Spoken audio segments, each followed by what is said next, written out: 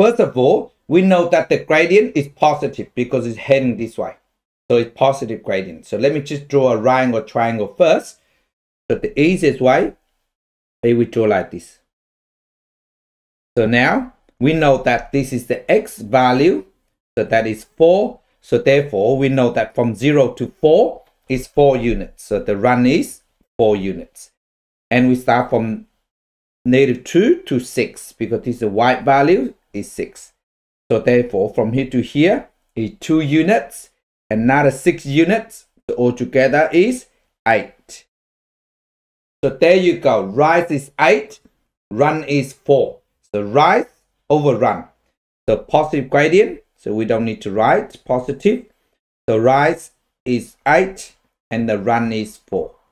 So 8 over 4 is 2. So there you go. And the y-intercept is -2. -2. And the equation of this line is y is mx plus c. So that is y equal to m is 2. So 2 times x is 2x.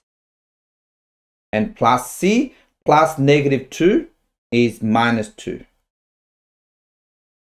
So there you go.